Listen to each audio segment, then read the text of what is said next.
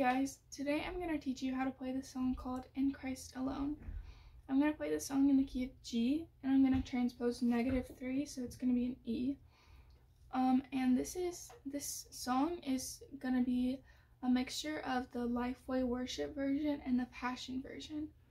So it's going to be a mixture of those two. So I'm going to start with the intro, and I'll just go ahead and play that.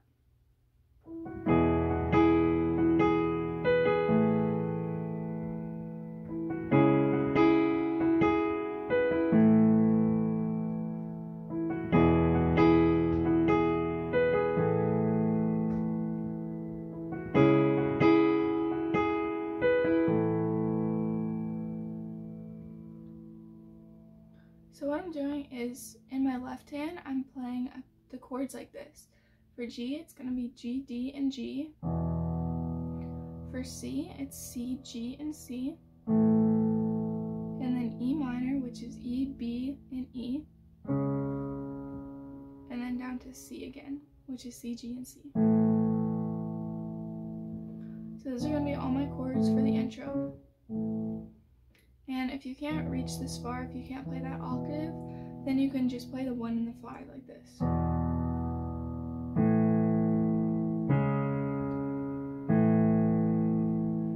But I'm going to be doing this. And then in my right hand, I'm going to play this riff.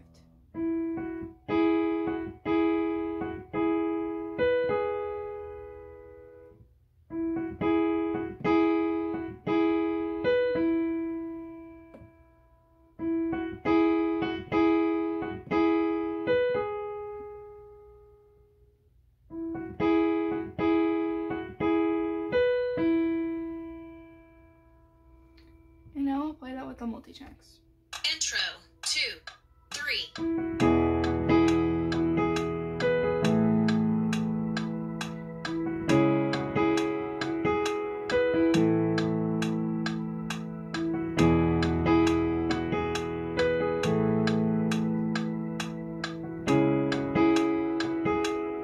Verse 1. And then for verse 1, it's going to be just whole notes the whole time. And what I'm doing is playing octaves in my left hand the whole time. So I'll just play all those chords to show you what it'll look like.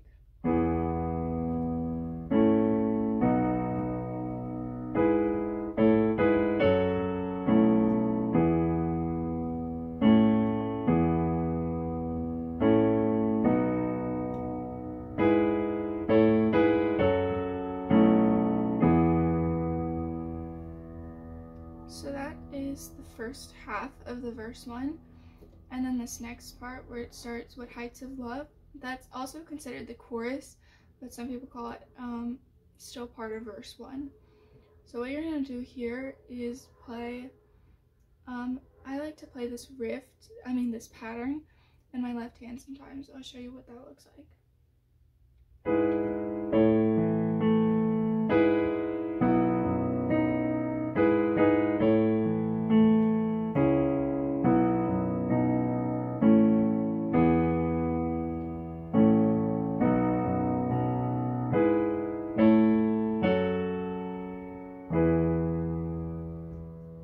So what that pattern is in my left hand is like this.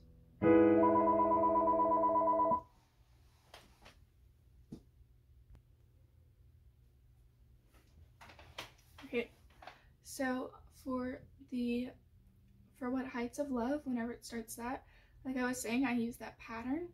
So the pattern is going to be, it's called a 1-5-1 pattern. So I do it sometimes on some chords and then not on others. I don't want to do it on every chord, or that might sound too loud, and this is supposed to be like a quieter chorus, a softer chorus. So the first chord of the chorus is G over B, and then there's a C, and I usually play the pattern on the C chord. So I'm taking the first note of the scale, the 5th note, and then the first note again. So that would be C, G, C, but broken like that. And then G2 over B, and then Dsus, and then D.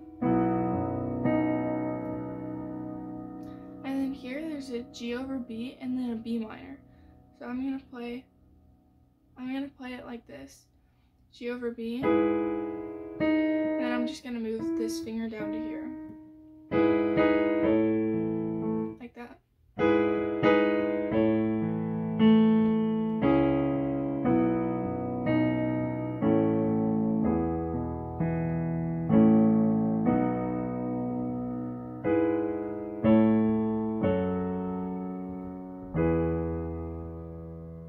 And then you go into the interlude again, which is going to be the same as the intro. So now we'll play the verse 1 and the chorus and the interlude all together. Verse 1.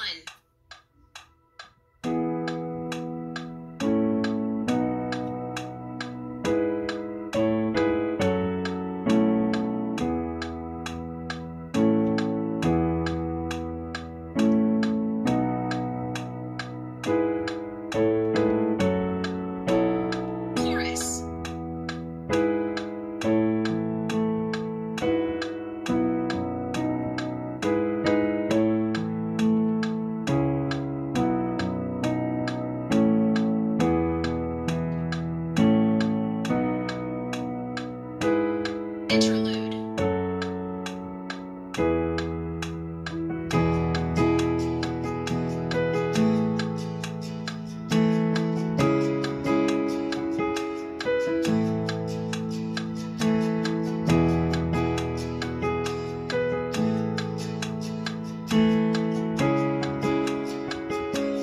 Verse 3. Okay, so for this interlude, you're gonna want to build just a little bit. So it's gonna be a continual build through the whole song. So I'm starting to get louder in the interlude, so I might do something like this. So I'm gonna play my left hand like twice, but just this part I'm gonna play a second time. So it's gonna be like this.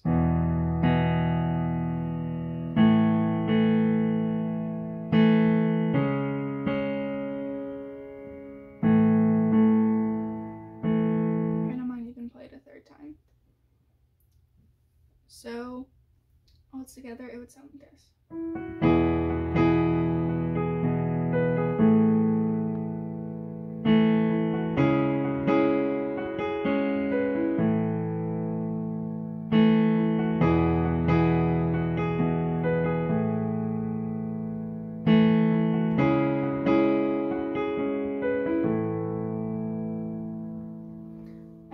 At the end of the verse 1, whenever you're going into this interlude, it's gonna be an awkward pause. So it took me a while to get where I need it to come in, but I'll play it for you again so that you can see how it goes.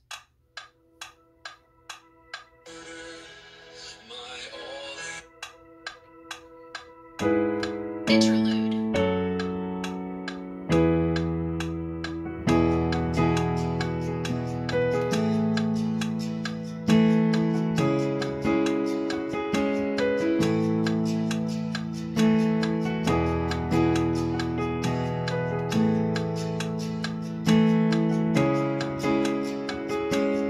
Verse 3.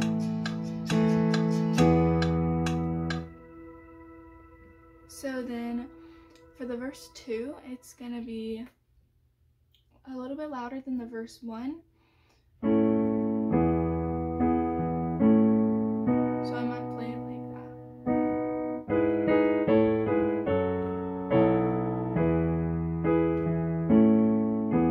Just adding some more chords in there. So I'll play that with the multi-tracks. Verse 3.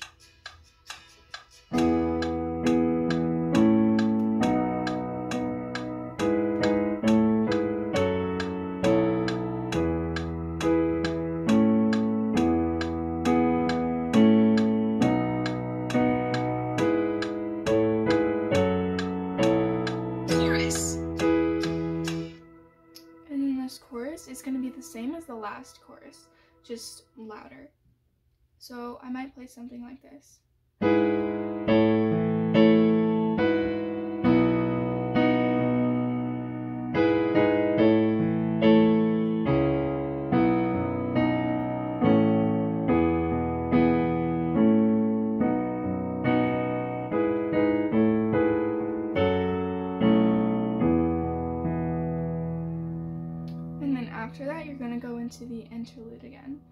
And this is still building, so I might play it like this.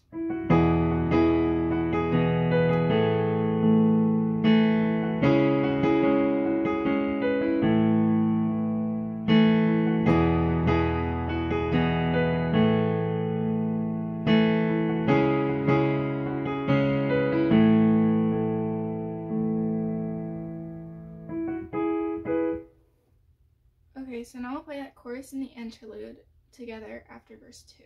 Chorus.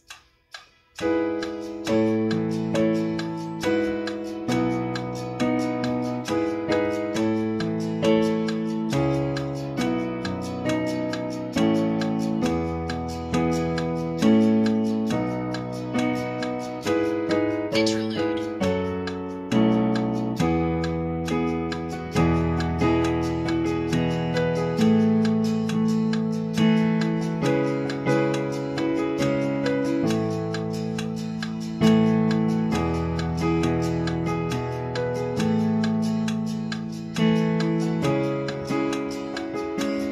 Verse 3. Okay, and then whenever it gets to the verse 3, it's going to be a breakdown for the first 2 lines.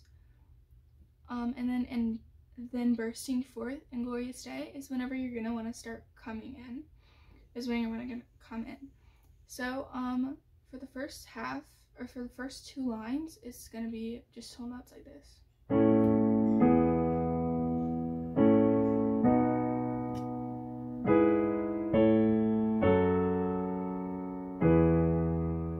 And then right here, I might do something like this.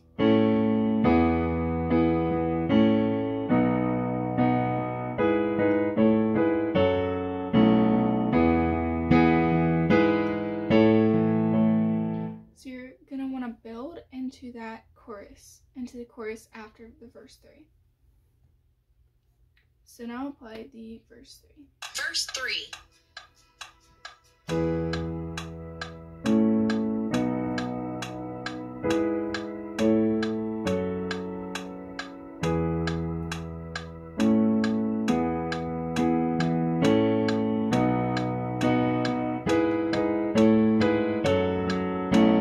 Chorus.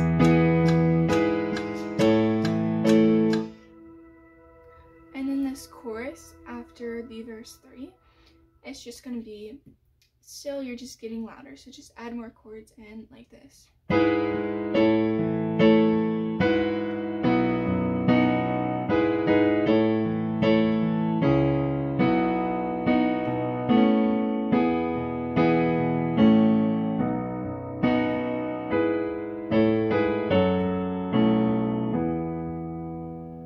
And then that interlude after the chorus is still going to be louder, and whenever I do the riff up here, I like to add in this top note like that, so it's going to sound like this.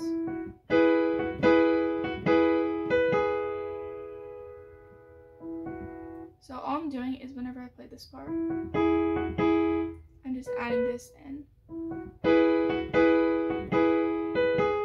and it just makes the whole riff sound fuller because you're getting louder. So now I'll play the chorus and the interlude together. Chorus.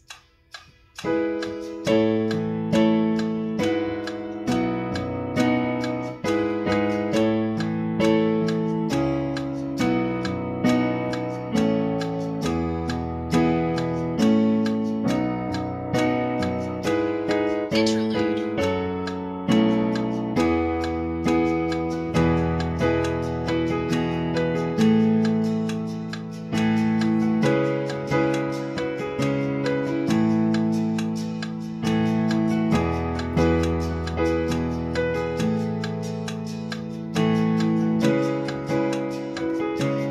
Verse 3.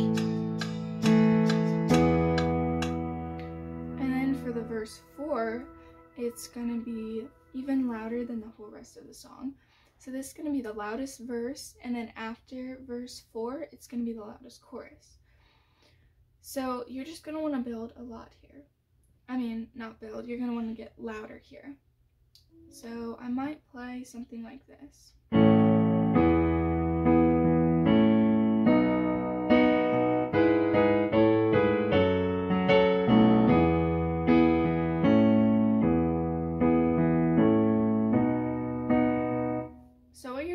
verse 4 is you're not playing like full out as loud as you can, because there's still a chorus after this.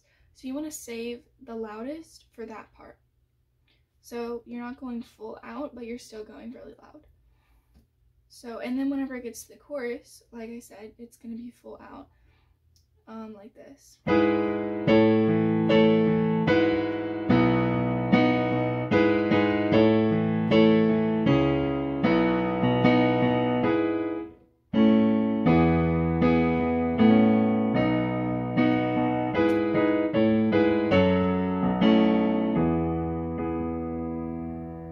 So now I'll play the verse 3 and the chorus together. Verse 3.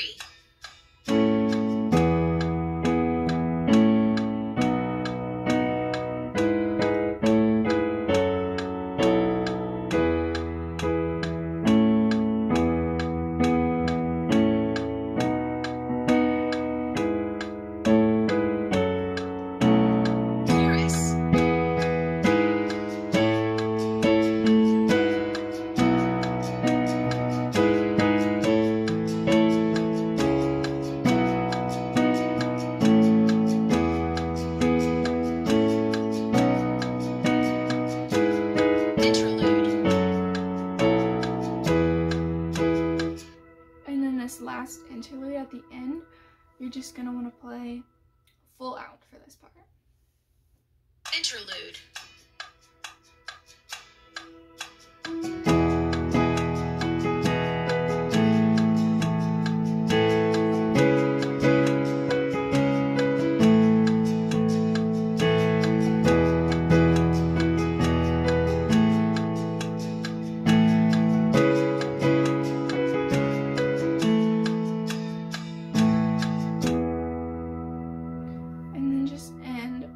G chord at the very end of the song after that interlude. And that's it.